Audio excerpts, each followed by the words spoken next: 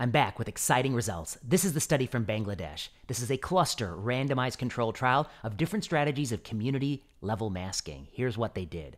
They took a number of communities in Bangladesh and randomized them to control arm, which meant you didn't get anything special. Some people wore masks, some didn't. Surgical masking, where you were given some surgical masks and instructions on how to wear surgical masks and told about SARS-CoV-2, and cloth masking. And they were able to look to see, in that community, what was the spread of SARS-CoV-2. And they did it based on symptoms, but also based on the more rigorous and the primary endpoint of the study, symptoms plus serological confirmation that you had SARS-CoV-2. Now, when a study is like this, an open-label study, you need that blood test to document that you had or didn't have SARS-CoV-2. You can't just go by symptoms alone, because wearing a mask might make you report symptoms differently. But lo and behold, they got the answer. If you were in the surgical group, you had a statistically significant reduction in the rate of SARS-CoV-2 spread in that community. The cloth mask group was null. It had a wide confidence interval, but the point estimate was basically the control arm estimate.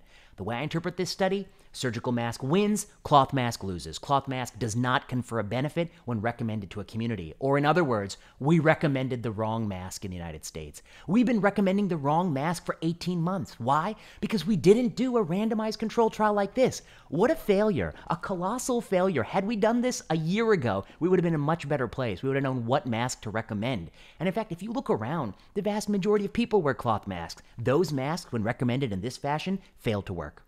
There are a few things to discuss. Some people say here that this was a lower bound estimate, that if people wore masks even more, it would be even more beneficial. Well, that's speculation. It's possible you're right, but they didn't, and you don't know. And you need to see if you can get that to happen in another study. It would have been great to do a study like that in the United States, where the mask utilization might have been higher.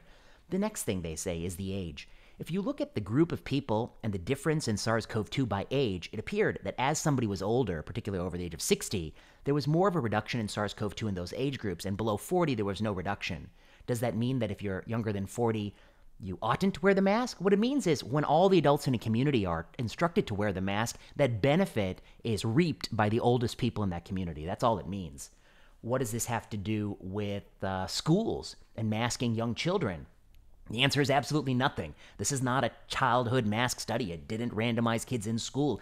Kids in school mostly use cloth masks. Kids who are 2 through 4, they have a huge period of the time when they take a nap each day when they don't wear the mask. Does this study extrapolate to them? Absolutely not. But what it does show you is that we desperately need randomized cluster trials in this age group. Now, previously in a column in MedPage Today, I wrote that masking may not have an all no or all yes answer. It might depend on the type of mask, cloth versus surgical, the age of the person, the rate of SARS-CoV-2 in the community, and additional factors.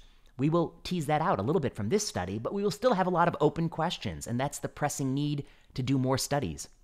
More than anything, this study shows you that cluster randomized control trials in the middle of a pandemic are possible. Why are they the only people who did one? Where was the CDC? Where's the study in the United States? It's a catastrophic failure. The next thing it shows is that surgical masks did work, but cloth masks didn't. They're negative. And recommending cloth masks as a population-based mandate or population-based intervention, that's a fool's errand. You could have used that capital to recommend surgical masks or to make surgical masks and distribute them to your community. You didn't. And that to me is a huge failure. I think this study validates randomized controlled trials yet again. I'm happy to take a deeper look into the data. It's a long paper, and I will look at it, and I'll look at their regression analyses. But these are my initial impressions. And as for masking kids, it proves absolutely nothing. It doesn't show a reduction among spread in school-age children. The last thing just came to my mind. The last thing is some people say that these results will extrapolate to vaccinated people. Well, that's not the case either. They don't extrapolate to vaccinated people. You need to do a different study if you want to make the claim that vaccinated people need to wear surgical masks. And I think you'll have a very different study on your hands because the probability that they're carrying this at any point in time is going to be far lower than in this study. So, very interesting trial. Cluster randomized control trial Bangladesh. The first of 2 to my knowledge. The other one is in the Guinea-Bissau. We'll see what they find.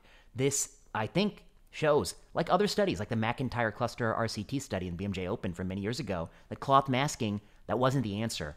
And I think we fail to find any significant benefit here. The confidence interval is wide, so someone will say, well, it's possible there's still a benefit. Sure, but why do you want to do the arm that doesn't work when you got an arm that's working quite clearly? So I think it's negative. And I think this will be misinterpreted in many ways, but the headline should read, we wore the wrong mask. Americans, ill-advised by not doing randomized controlled trials, they were encouraged to wear the wrong mask. And I think that's the key take home. And kids, it's time for another study there.